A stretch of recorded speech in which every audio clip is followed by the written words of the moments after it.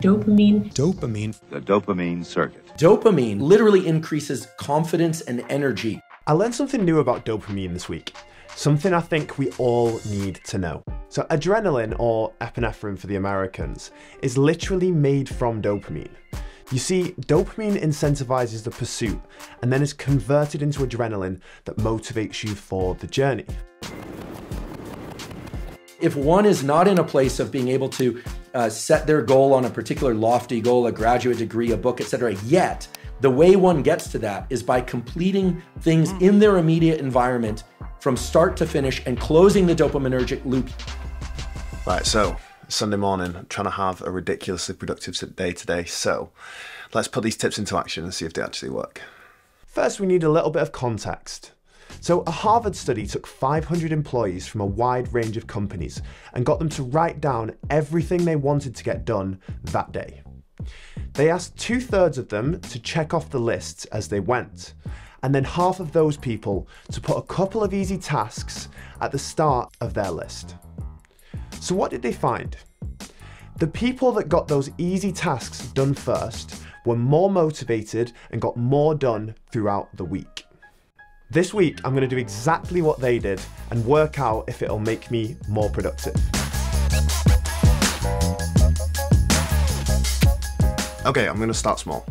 I'm going to start with stretching, reading, then I'm going to move on to the bigger tasks. So then I'm going to go to the gym, plan my website, and plan my massage gun video. Okay.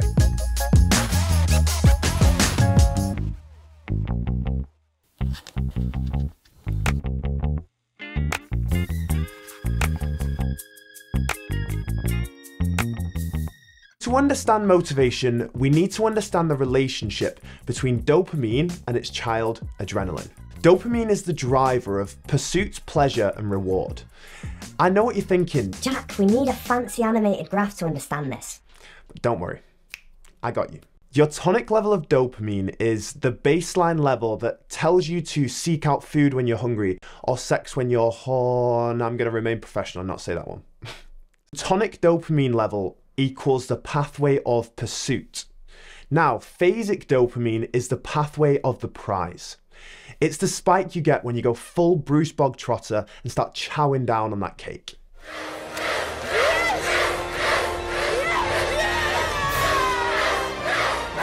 So, throughout our days, we open up loads of dopamine cycles, creating loads of micro-narratives or micro-pursuits.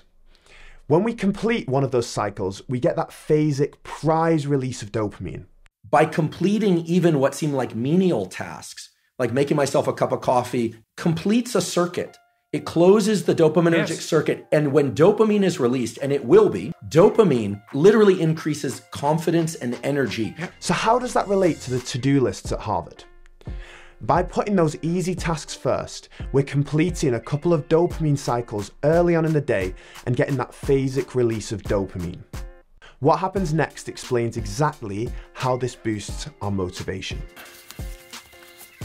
Now, time for the gym.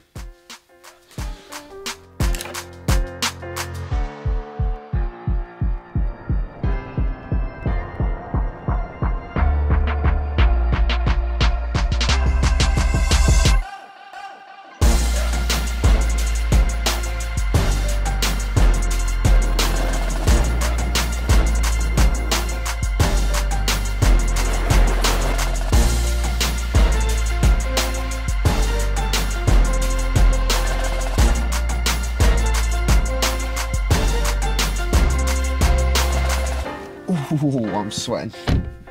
Oh.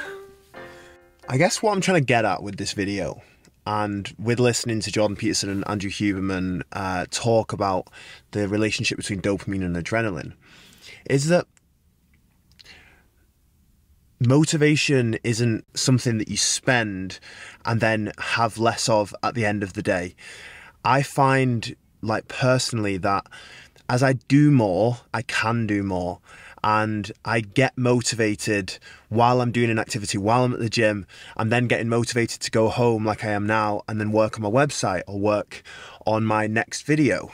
I guess by trying to explain the neurochemistry behind it, that might help you psychologically to justify it to yourself. And if that works, then great, because that's what happens for me. When I can understand why something might happen, then it helps me to cement that into my daily life as a habit. Just like whipping up a cake with some eggs, flour, sugar, and margarine, with the recipe of dopamine and a couple of enzymes, we can energize the brain. You see, dopamine is converted into noradrenaline and adrenaline. Why does that matter? Noradrenaline and adrenaline are the brain's main source of energy, creating drive, focus, and motivation.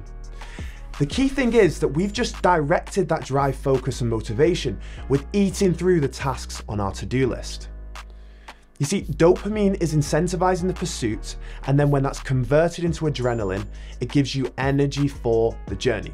Cleaning out the cup and putting it on the shelf, then you've taken steps towards a valuable micro goal. You get a dopamine kick from that. That transforms itself into adrenaline and energizes you. It's about 5 PM, I'm back from the gym now, and it's time to get stuck into some website work and a little bit of planning for my next video.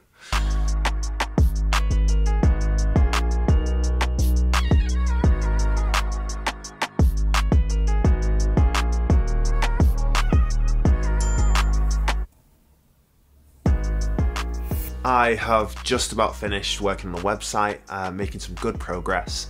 I've not managed to do the video for the massage guns and to plan that out, but you know, can't win them all. I feel like it has been a very productive day, ticking everything off and starting small with small tasks and then working my way up to bigger ones. So we understand the science now, and how should that change your day-to-day habits? First one is milestoning. If you're running a marathon, you've got to set milestones throughout, whether that's 10, 20, 30 kilometers. Those milestones are a micro narrative, like we were saying. We're nesting smaller milestones within a larger task to complete that dopamine reward circuit, convert that dopamine into adrenaline, and then maintain our motivation throughout the race to keep going and finish the marathon.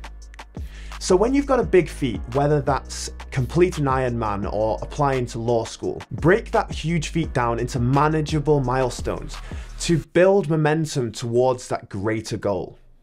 Now that you've broken that big goal into smaller tasks, it's time to order them. You can probably guess what I'm going to say. Prioritize easy early. Don't start off your marathon training with a 30-kilometer run.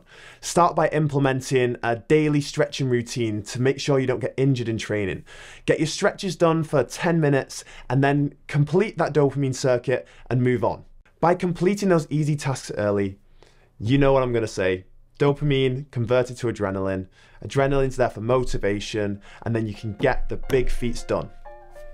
Hopefully you gained some value from this video. Please hit subscribe if you enjoyed it, and thank you very much for watching.